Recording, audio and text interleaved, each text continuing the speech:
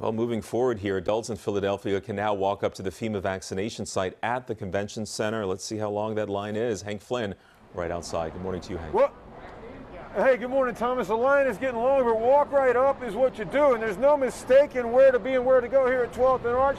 You got volunteers of many different stripes. I was just out here a second ago, and a man called out to me, vaccine, vaccine. Thomas, if you were here and you're a city guy, you'd be in line yourself. I believe you're vaccinated already, but I've had Philly on my driver's license.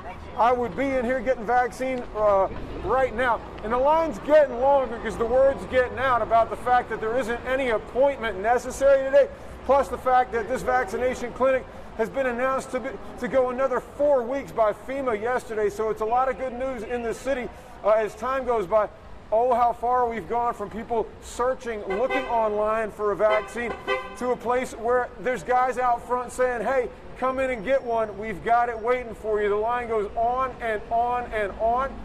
In addition to that, guys, there's 84,000 Pfizer vaccines inbound on Monday, which is just in time because everybody's eligible on Monday. If they live in the city and you're of an adult age, everybody can come down here without an appointment and get a shot in their arm. This all started yesterday, guys, and people that we spoke to said, hallelujah, what a good thing. Check this out. I actually got a last-minute call from the CDC, and they sent me a text saying, come on in if you want to make an appointment. I made the appointment at 2 o'clock. I came in at 3:30, and I'm out of here at, 4:42? And I had plenty of time. They gave me free transit passes. It was great. Easy, painless so far. I actually wasn't even planning to do it today. This guy just texted me. He's like, hey, they're doing walk-ins. Come on down. And I got it.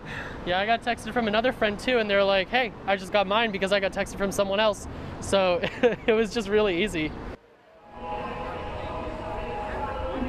And it's a good thing too, guys, and it couldn't show up just in time any better for the simple reason that those 84,000 vaccines that are inbound, that's part of the city's effort to offset the losses that we got from the Johnson & Johnson vaccine pretty much going out on the window in the form of that pause the other day.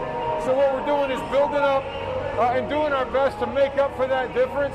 So 84,000 doses, no appointment necessary. And this clinic, guys, is open from 8 o'clock till 8 o'clock. No appointment necessary. Get down here and get a shot in your arm, because if you can be here, you can get one.